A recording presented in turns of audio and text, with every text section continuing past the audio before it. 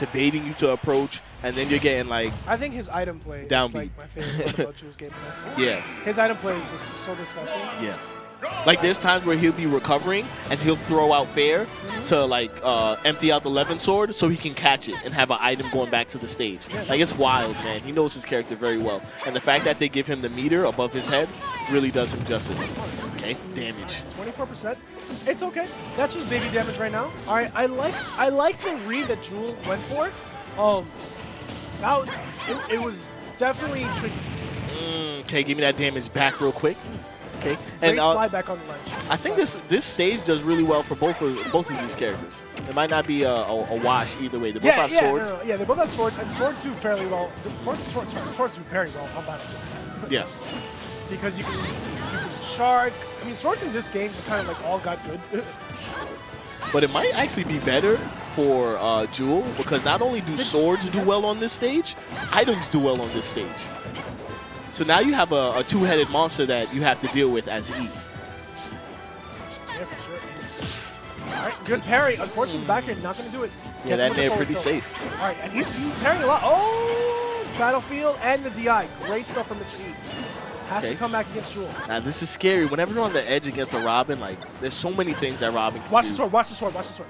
I'm telling you, nice shield, because that would have put him right off stage. Okay, how you going to recover? Just going to jump back. Oh, that was so smart. The back hit of forward smash, activating the counter. What? Yes. Up B still spikes. Yeah, but that was so situational. Like, immediately, as soon as Mr. E up B, Jewel took that opportunity to recover. That could have went either way. Very first frame. Because the thing is, he was just high enough that when he initiated his up B, and then Jewel initiated his up B, he was far enough not to hit the iframes. So he was able to get spiked. Because obviously if he hit the iframes, he would have just made it back to the stage. Nonetheless, Jewel's in at 170 right now. How do you get back to the stage? Yeah. Oh, nice little magic. No magic. Sucks. I like the weight from Mr. E, but the fact that Jewel just didn't do anything there was actually like that was a sign of Jewel's patience. He's like, no, I'm just gonna. Okay, fair. He's gonna break the neutral here, put him off stage. Good mix-up too. Fair immediately forced, knowing that he was gonna shield and then just grab him. And you're seeing E, he's kind of opting to just stay on stage because Jewel not only does Robin have a sword as well, but the item play from and the magic play from Jewel can kind of put E in a bad situation if he's clipped the wrong way, as we saw with that up B earlier. Yeah, no, and we noticed that it's definitely playing out for him. Look at that coverage that Mr. E is like taking right now. Okay, that should be a stock. This entire stock has been Mr. E covering all the options of Jewel. Up tilt, not gonna do it just yet. That up tilt hits from behind, by the way. Yep. Just a little tidbit of information right there. Now, if you are behind Lucina, you will get hit with the up tilt. Yes. Just be careful. It is a really good move. Oh! I'm surprised he didn't go for it. Maybe it wouldn't have connected. He was a little bit far. Okay. It's the first shield break we've seen in this game. Wow! Yeah, you're going to eat this up smash real quick. Letting his shield go a bit too early, unfortunately. And that happens to Jewel a lot, actually. He kind of killed that. I think E did that to him last week. He killed E, and then E immediately came back with a back air or whatever right off the Angel platform and was able to take a stock. No extra credit. Yeah, no, and you have to take advantage of when you're on that Angel platform. You know, like you have what, 3 seconds of invincibility, I think. Yeah, it's pretty close to that. Like just take advantage of it. Get throw out a smash attack. Hope you hit. You can't get punished. Exactly. Do something you wouldn't do. Now notice that's twice that Jewel has purposely used the Arcfire to test E's shield. When he is shielding, that's a multi-hit. So he has to either stay in shield or let it go and get hit with the rest of it. Yeah. And he's using that to kind of just bait him into like, all right, well, now I have this. Now you're either going to get a grab or you're going to take an upswing. Well, that was insane. He landed in the perfect spot, but he pressed a button. He just cut lightning. Why not? Why not? Oh, this is scary. Okay, dash attack, not gonna hit. 143 sitting on E. I mean, there's a lot of things that can kill him, but he's going to get that grab, put Jules off the stage. And then down there going to miss again. E isn't connecting with these down there. That is dangerous. Wow. All right. Dangerous. Jumping back, holding in the excitement, popping off. That was actually super good, like, comeback, because we saw at the second stock, Mr. E was completely in control. Yeah. Jewel played that entire second stock off stage. This was dirty. Look at that. Look at that. It even looked like the up B came out from E.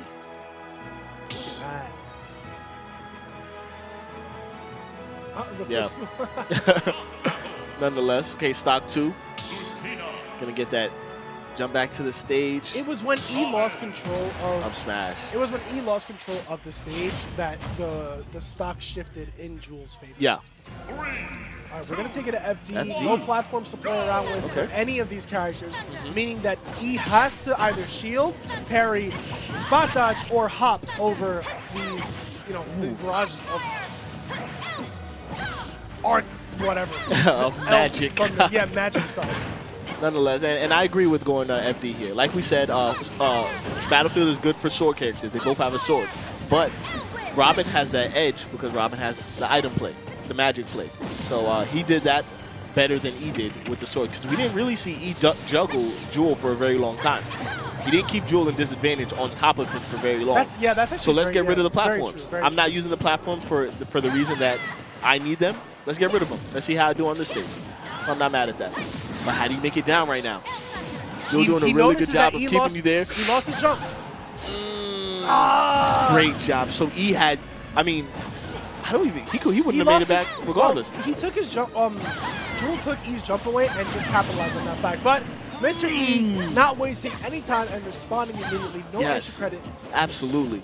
And that was really clean, because not only in that exchange, he put Jewel in the air, he full hopped, and then used side B to stall himself and keep him just in range to jump again and get that up air. Otherwise, he wouldn't have been able to secure that stock. So that was really good. Okay.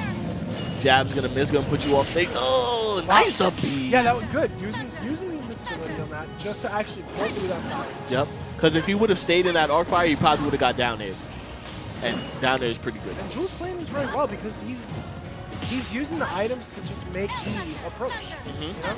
It's like, well, I'm going to force you to do something. And look at these confirms from Jewel. I mean, E is solid, so he's really keeping it close. But you can still see Jewel is in full control of this match. No forward smash? I'm surprised. I'm really surprised. Okay, just gonna keep him off stage. Nonetheless, this isn't a good position for E to be in. And Jab just gonna do it, the gentleman. That coverage was insane. Now, I want to point out, he did use that last Arc Thunder just to get the book. Just for the item. Well, and why not? Like, that's the scary part, because like I don't need the move. I'll take the book instead. Yeah, and that's so good. Now, there you go. Okay, gonna take that stock with forward smash. Now, in all these situations, E is opting to try and get a down air 2-frame at the ledge, which is cool, but you haven't gotten it all game. I'd like to see you maybe go off stage, challenge him under the in the drop zone with a back air or something, try and stage spike him. Yeah, I don't know about under him, but I get what you mean. I mean under the stage, not like under under Robin. You'll get deleted. The confidence was a bit lost from that from the beginning, because he lost that stock immediately. I agree. For going off on that, and that's the thing, when you lose confidence in yourself and your ability to edge guard, because Mr. E's great off stage. Yeah. But you're right, he's not going off as much as he could. Because the confidence isn't there, just like you said. Exactly, and great back here to missing the trump. Okay. But you're staying in a good position. You stay solid right now. You can take a stock with back here, but that forward smash. He really just this is dangerous. Okay, gentleman's going to put you off stage. This is in a good position for E to be in. Edge guard or edge trapping from Robin is so good. Going to parry that. Do you have a jump? Okay. We say jump side. Okay, save his jump. Arc Fire is going to do it, and Mr. Drew. And that is it. The comeback factor. Jewel staying so solid, and E had that game. He was sitting at 130%. E was at like 40. Yeah, man, for sure. E, fair, off the side of the stage, back air. Like, there's so many things that E could have did to kill. Yeah, man. But Jewel staying solid. Jewel is going to move on, guys. Yeah. And speaking of moving on, we are going to move on to some ads right here. Okay. So